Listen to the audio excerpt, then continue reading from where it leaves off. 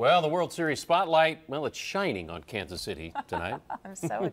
But we're involved. And you're wearing your orange, and I've am. got my orange on, and the Giants are facing the Royals, as you well know, in Game 1. But our Ken Bastida says that sometimes it is not about baseball. It's actually about what?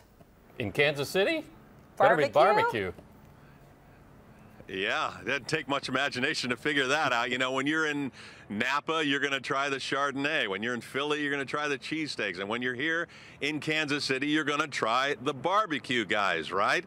Well, I can tell you firsthand, as the son of a butcher, this may be as close as I ever get to heaven.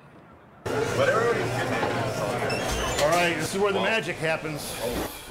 There are, at last count, more than 90 barbecue joints in the greater Kansas City area.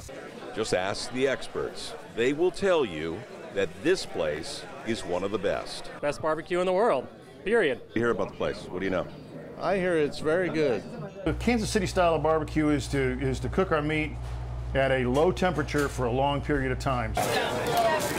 Welcome to Oklahoma Joe's, carrying on a tradition started way before the Civil War. A tradition that carries on today. We've got the ribs tradition from Memphis. We've got the brisket and sausage tradition from Texas. And they all found a second home here. We didn't invent barbecue, but we did perfect it. Doug Wargel says it's a time-honored process. The ribs here are seasoned, massaged, and then placed in an oven and slow roasted over Missouri white oak. The result, these are killer ribs.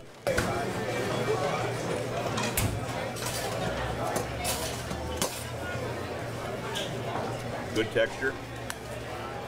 A lot of flavor. That could be the best rib I've ever eaten, man. Seriously good. Moo. Moo. Amen. Amen. You're in Kansas City. Moo. Vegetarians everywhere are cringing right now, but you know, this stuff is amazing, Veronica. I can tell you. Hey, by the way, after the first inning, right? I went over and checked the scalpers. It's below face value to get into the World Series right now. So those $2,000 tickets and below face value. But the barbecue here in Kansas City, priceless. And I just Absolutely priceless. I wanted to applaud you eating the ribs. They looked amazing. And going back to you being the son of a butcher, somebody told me that your family's motto was pleased to meet ya and meats to please ya. Is that right? Close enough. My Uncle Bill, who's probably watching tonight. Yeah, that was his store, and then we're so proud of him and everything he achieved there. But yeah, we had our share of sawdust on our shoes, that's for sure. Just on the shoes. Yeah. Yep. All right, Ken. Enjoy it, Talk to Ken. you soon. Thanks.